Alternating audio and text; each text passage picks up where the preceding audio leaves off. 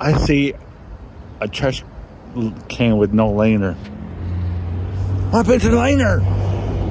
Oh, there's a grizzly bear just came out of nowhere and just took the whole thing out. All the trash out. What? Yeah.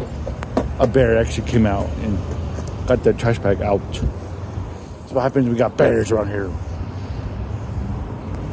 Nobody does no bear blocks.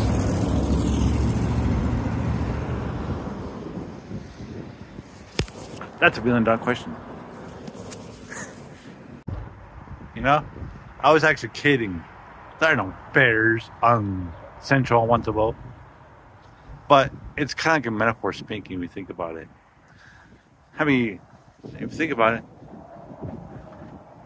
there are actually homeless people that are on drugs that likes to take out the whole trash bag or the whole trash liner out of the trash can. And I'm like, then there's like no bag in it, period. I'm like, dude, are you serious? Why do homeless people act like black bears or grizzly bears? They do the same thing.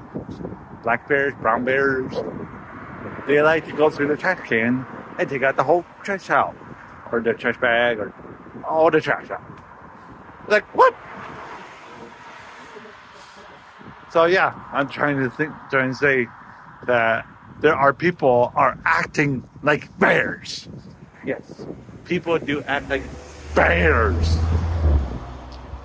Just the people who are not in the right mindset. Just saying.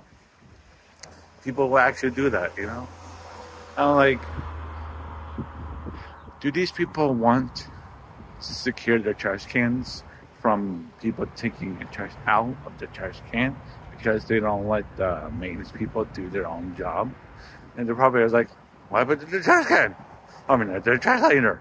It's not in the trash can. Because somebody took it out. They're acting like grizzly bears or black bears.